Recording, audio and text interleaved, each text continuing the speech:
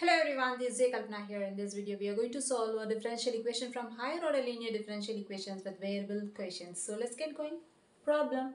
Solve x square into d square y by dx square minus 3x into dy by dx plus 4y equals to 2x square. So we are given a differential equation with variable coefficients, right? Now we are going to reduce this equation to a differential equation with constant coefficients by making some substitution. Given differential equation,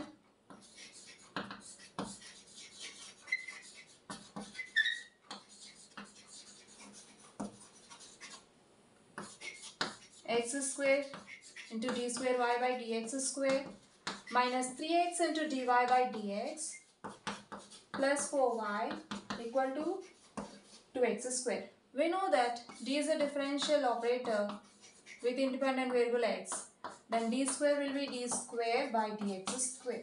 Right? Now we can write this equation as x square into d square y minus 3x dy plus 4y equal to 2x square. Now take y common from all the three terms of LHS. We'll get x square d square minus 3xd plus 4 into y equal to 2x square. Now put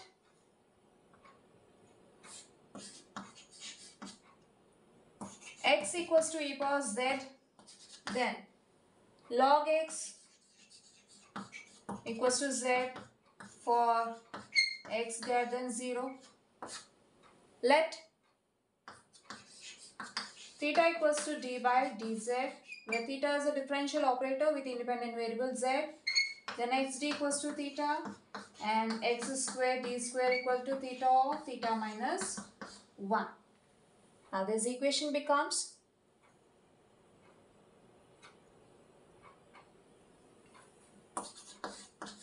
replace x square d square by theta of theta minus 1 minus 3 into replace xd by theta plus 4 into y equal 2 into replace x by e power z, then we'll get e power z whole square, then theta into theta, theta square minus 3 theta plus 4 into y equal to 2 into e power 2z.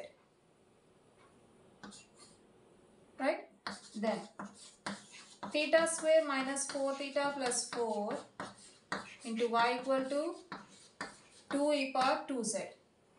So this is a differential equation with constant coefficients, and also this is an operator form, which is an operator form.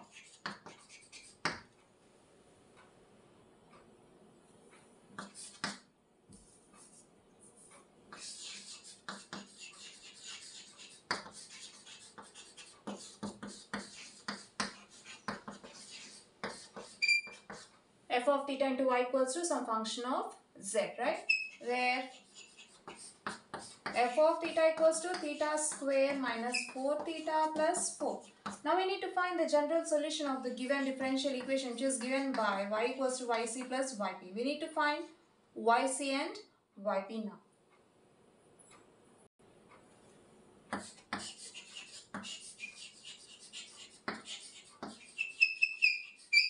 The auxiliary equation is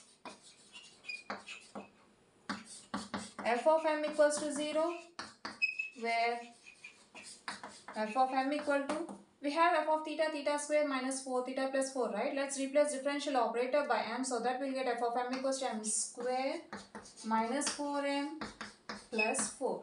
Now our auxiliary equation becomes m square minus 4m plus 4 equal to 0.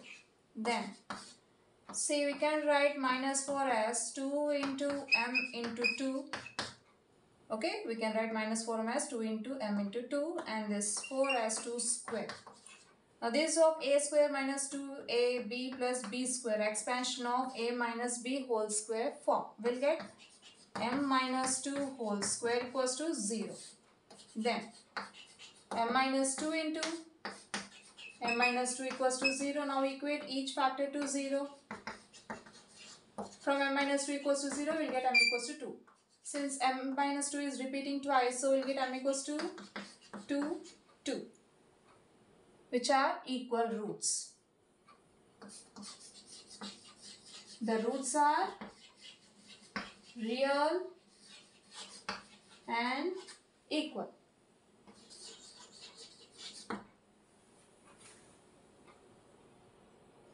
We know that when two roots are real and equal, say m1 equals to m2, then yc will be c1 plus c2z into e power that equal root into z. Now coming to our complementary function,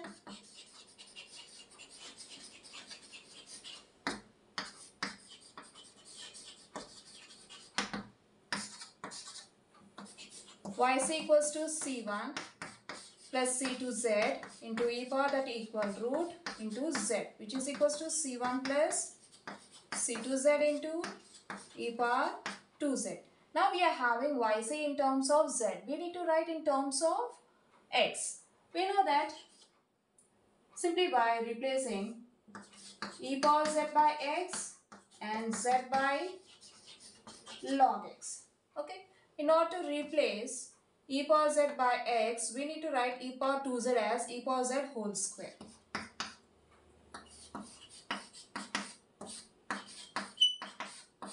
Okay, we'll write e power 2z as e power z whole square. This is equals to, now replace z by log x, will get c1 plus c2 log x into, replace e power z by x, then you'll get into x square. Therefore, yc equals to c1 plus c2 log x into x square. We got yc.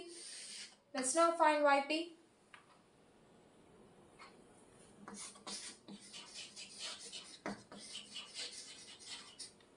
Particular integral.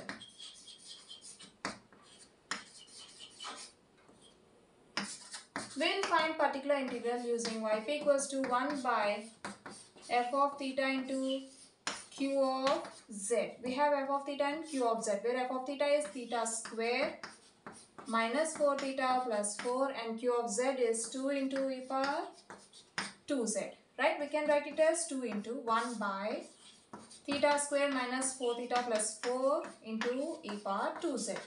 See, this is of 1 by f of theta into e power az form. Right? We have f of theta, theta square minus 4 theta plus 4. Now compare e power 2z with e power az, then for a equals to 2, we'll find f of a, which is equals to f of 2 equals to, replace theta by 2, we'll get 2 square minus 4 into 2 plus 4. This equals to 4 minus 4 2s are 8 plus 4 equals to 4 plus 4 8 minus 8 is equals to 0. So by replacing theta by 2, we'll get the denominator 0. Okay. So if we replace theta by 2, we'll get 1 by 0 into e power 2z. Since 1 by 0 is undefined, so total term becomes undefined. So what we'll do? We'll just find f dash of theta. This equals to 2 into, since f of 2 is equals to 0, so we'll write 1z into 1 by, find f dash of theta. F dash of theta is, derivative of f of theta is 2 theta minus derivative of 4 theta is 4 plus derivative of constant is 0. So f dash of theta is 2 theta minus 4 into e power 2z. Now let's find f dash of a or f dash of 2. This is equals to 2 into 2 minus 4 equals to 4 minus 4. Again we got f dash of 2 0. Since f dash of 2 equals to 0, so we'll find f double dash of theta. F double dash of theta is derivative of f dash of theta. So derivative of 2 theta with respect to theta is 2 minus derivative of constant is 0, right? F dash of theta is 2, which is non-zero, right? Then this becomes 2 into You already have z. Write one more z into 1 by derivative of 2 theta minus 4 is 2 into e power 2z. Right? Then this becomes 2 into z square into e power 2z by 2. So 2 gets cancelled and we'll get z square into e power 2z. Now we are having yp in terms of z. We need to write in terms of x, right? How we can write in terms of x? By replacing e power z by x and z by log x. For that, we need to write e power 2z as e power z whole square. This equals to, now we can replace z by log x, we'll get log x whole square into, replace e power z by x, we'll get x square. Therefore yp equal to x square into log x whole square. Now we got yp and yc, we can write the general solution. Therefore the general solution is given by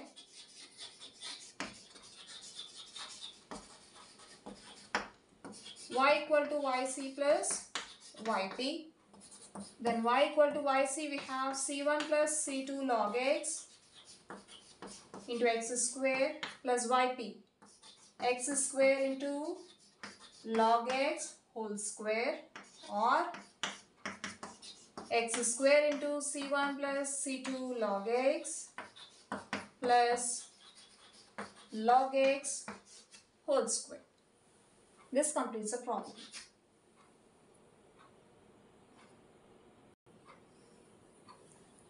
So we have seen a problem from higher order linear differential equation with constant variable coefficients in this video. Hope you'll understand. We'll see you in the next video. Until then, bye bye.